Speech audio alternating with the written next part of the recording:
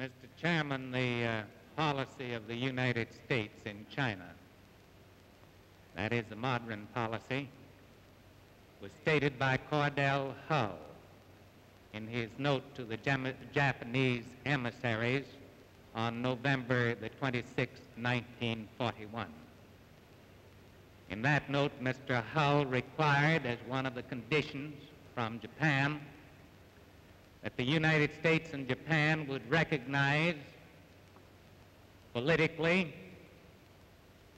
economically, and militarily no government or regime in China other than the national government of the Republic of China with capital temporarily at Chongqing.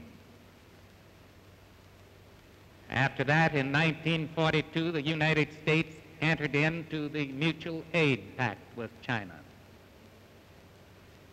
That is the last time we've had a public statement of the policy of the United States in China until the statement made by Secretary Burns and published in the papers today. I might add,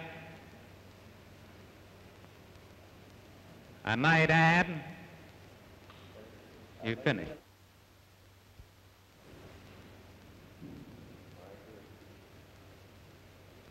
We have been asked what the soldiers and Marines are doing in China now. Under the terms of surrender, the Japanese army in China was required to surrender to the Generalissimo Chiang Kai-shek, the President of China, whose Chief of Staff is the American General Lieutenant General Wedemeyer. What is taking place in China in bringing about the surrender and disarmament of the Japanese army is the concluding chapter of our war against Japan. I might add that the United States has no imperialistic designs in China.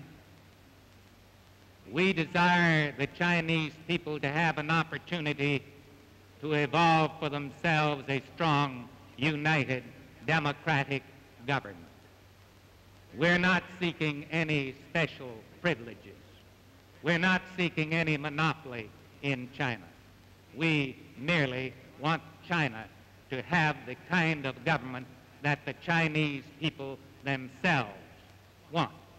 And they have said that they desire a government of the people, for the people, and by the people.